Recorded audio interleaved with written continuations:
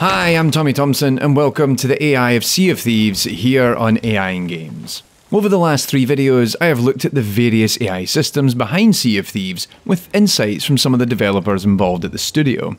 Making games, like any piece of software, is a monumental task when taking it from earliest concepts all the way to the final finished product. So in this final episode on the AI of Sea of Thieves, we're going to look at the test-driven development philosophy Rare adopted for this project, how it enables developers to catch many of the hidden bugs in AI and gameplay systems before they ever reach players, and the internal deployment tools built to enable Sea of Thieves to be updated and released to players quickly. But first, I want to talk about how games are typically built. When a video game starts development, it's traditionally built around milestones, whereby a game exhibits specific features in relation to the core design. This is how it transitions from a design document or idea among a team into a final product. Programmers start by moving towards what we call first playable, where the game is often simple and reduced in scope, to alpha, where all mechanics are built but art assets are incomplete, followed by beta, where the gameplay mechanics are all complete as well as all the art, audio and animation assets are integrated.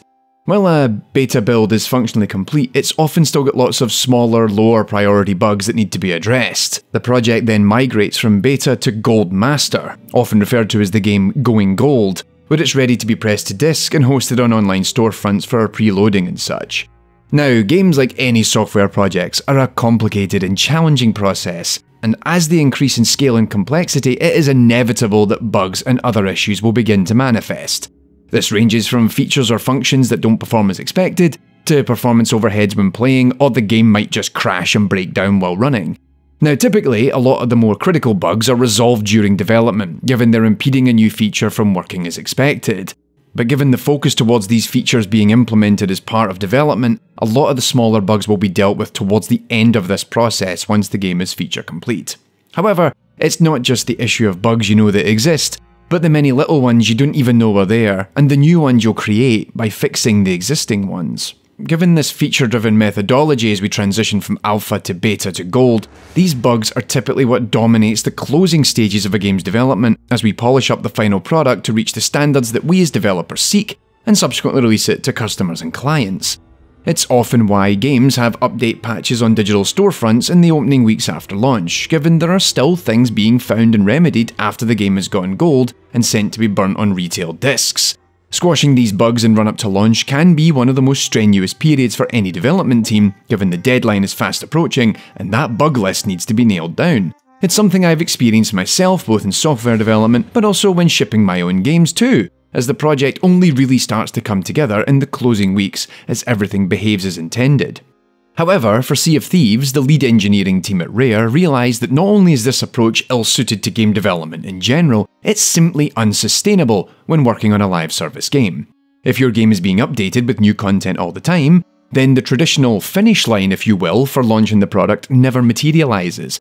It just keeps moving farther and farther away from you, and that can have an adverse effect on the development team. Plus, as new features are constantly being added into the game, there's a very real chance that all of that hard work in squashing bugs for the last release is undone as new elements are added to the game. As such, when starting work on Sea of Thieves, Rare's engineers adopted a process known as test-driven development, whereby tests are embedded in the project that check whether specific features or functions of the game still operate as intended. When new code or features are to be added to the game, the new code needs to pass all tests in the project, including new ones written for that feature, before it can be safely integrated. This process of testing for bugs as new code is committed to the project can reduce the number of issues that secretly arise as it moves through each milestone, and ultimately can minimise the workload for bug fixing as the game approaches a release deadline. That our gamble was that yes, we may be going slower initially and through the development, but that we would be taking the same amount of time overall. Only it would be sustainable. Test-driven development is actually a recognised practice within the software industry as a whole, but it's not adopted as heavily as it could be, especially in games, often because of the overheads in setting it up and working within that kind of ecosystem. To better understand the approach taken by the Sea of Thieves development team, I spoke with 2 of the more senior developers at Rare I'd met during my stay. First, Rob Masella, a senior gameplay engineer, as well as Andy Bastable, the lead gameplay engineer on Sea of Thieves. Each of them were instrumental in adopting this test-driven philosophy and helping the team adopt the process throughout the entire project. As Andy and Rob explained to me, there was a real desire to bring automated testing to this game, having faced numerous challenges when testing the Kinect sports titles, given they required a significant amount of human testing to ensure features worked as intended, but also because it made sense for the studio's transition towards building live service games. We knew that it was going to be a much bigger game to begin with. We knew we were going to release it a lot more often. We wanted to respond to feedback from players very quickly so we could change the game. It was going to be a much more of an interconnected game where there were a lot of systems that were, could affect each other and could cause bugs when used together. So it was felt early on that we should really try and use testing to kind of make it as bulletproof as we could. There was a real drive to try and make the codebase as bulletproof as possible to sustain itself in a live service capacity that enabled for continued updates and changes as well as new features to be added, whilst ensuring they wouldn't result in old bugs resurfacing again and again, or just break established systems due to small errors on a developer's part. So let's look at how some of the testing works in general, and how it helps particularly in the context of AI characters. There are a suite of tests built into the Sea of Thieves codebase, such that every single time a member of the development team attempts to commit their work to the project's source code repository, there are tests ready to check whether the changes that person has proposed will actually break the game. Now, the vast majority of these tests that run in the project are what we call unit tests. These are written in C++ that test individual pieces of functionality. Does a skeleton equip the item we expect it to?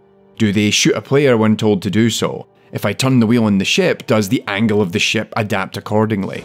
But there are also integration tests, where you need to test that two separate things that pass their own unit tests individually still work correctly when put together.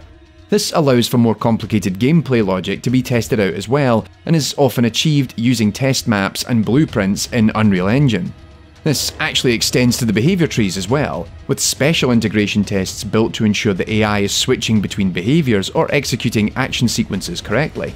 Each test then returns either that it has passed or failed accordingly. So let's look at an example of this in action and how this would benefit the game's development. Consider the scenario where a skeleton AI sees the player, then loses line of sight on them. The skeletons are designed to subsequently search the last known location of the player in an effort to find them. Now, this is a rather simple feature of the AI's behaviour, but there's 101 reasons why it might break. A new feature could be added to the game that breaks the perception code, or a change is made to the memory management of targets to skeleton actors that accidentally stores the player location in the wrong variable, or forgets to store it at all. There could even be a new player feature that accidentally makes them invisible to skeletons.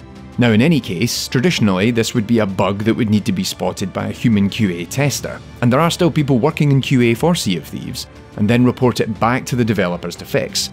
Or in the worst case, it would actually make it into the retail build of the game, and it's only spotted when players report it to the Sea of Thieves community teams. In each instance, it takes longer and longer for the developers to find out that that bug is in there and to get around to fixing it.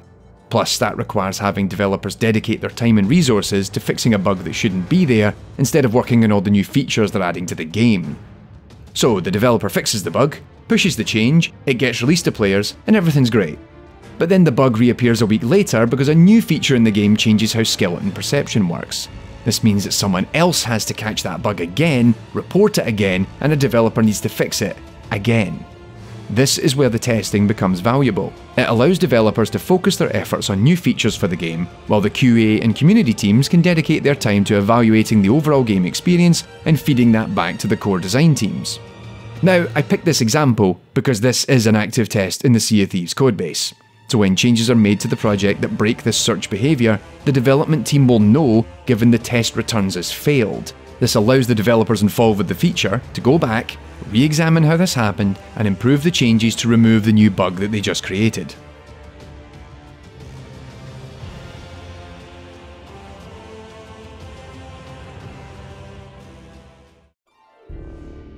So how does all of this testing work in conjunction with day-to-day development of the game? Well, the testing setup is built using an extension of the existing automation system built into Unreal Engine. But there's also an external tool built by Rare's engineers to run tests outside of the UE4 editor.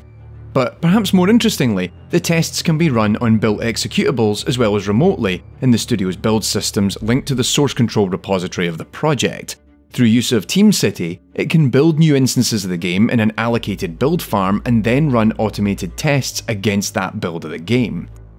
So when a new change is going to be added to the project, and this means any code change, including anything to do with all of the AI systems I've discussed in this series, then a developer needs to test it before it gets committed. The developer needs to show in a code review, where you sit down with another developer to check the code is okay to submit, that their changes pass the relevant tests before pushing to the source control repository where the project is stored.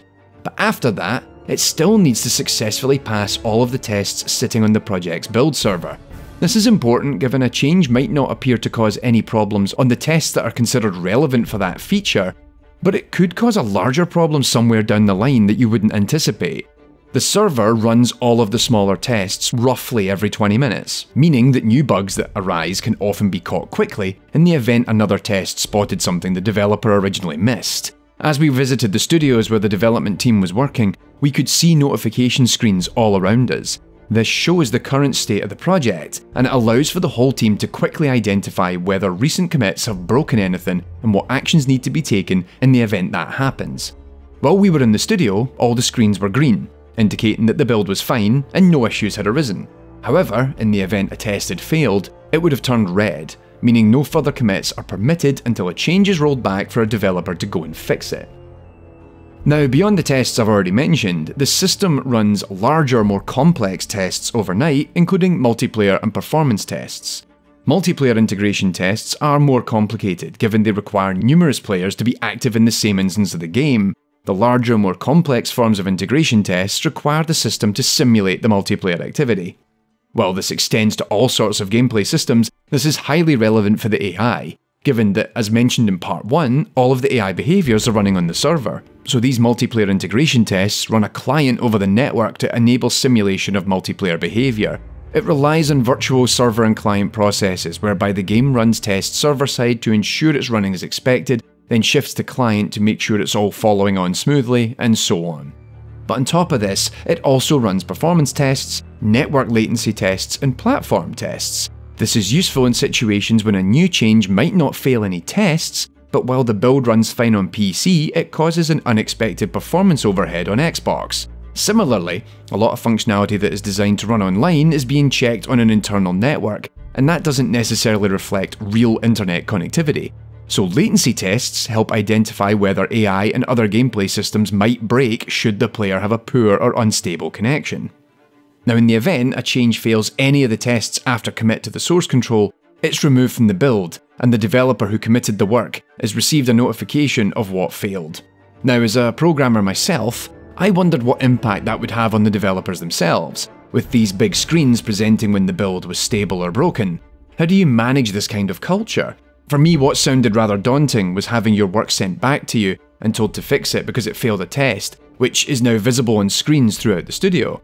But as Rob explained, it all comes down to it being a collaborative process, avoiding blame culture, and that all programmers, regardless of their experience, still make bugs in their code. Everyone's broken a build. You know, it's like a yeah, it's like a, I don't know. It's something that will happen to everyone. A new person will do it. They'll feel bad, obviously, because it's like there are TVs all around the studio and it's gone red and it's got your name on it, and it is a bit, yeah, it is a bit worrying. But you know, it's very easy just to back out the change very quickly, and then everyone moves on, and it's fine. Despite this huge shift in the development culture, it hasn't eliminated the need for human input. There are still human players who work as QA and play new builds, but also there's players on the Sea of Thieves Insider program who get to play beta builds with upcoming features. However, what's really interesting is that the focus of these teams is drastically different from before, with the QA team looking at polish and other issues that tests might not capture, while the insiders are more focused on giving feedback on the game itself. Ultimately, these tests ensure that the vast majority of game-breaking bugs never make it out into the wild, and enables continuous delivery of the game to run as smoothly as possible. It enabled Sea of Thieves to be deployed internally during development consistently. Not just a broken set of isolated levels or demos, but a complete build of the current version of the game was available within the studio for testing over 100 times. making the final launch a lot less daunting. Do you know what? I'm incredibly proud of what we've achieved there, because we set out to develop a game in a sustainable way, and it just felt different. It felt different to every other single game I've ever worked on, and I've been in the games industry for coming up for 20 years now.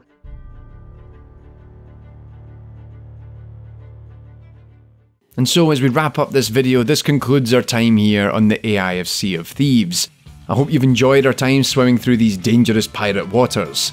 A huge thank you to Andy Bastable and Rob Masella at Rare for having us out to the studio and being such great hosts. Plus to Sarah, Stuart, Chantel and Tristan, who are all wonderful to chat with, and I really appreciate them taking time out of their busy days to come and participate. Plus special thanks to Matt Syret for coming along to the studio with me to help me record, and to George Osborne over at Yuki's 30 Years of Play programme.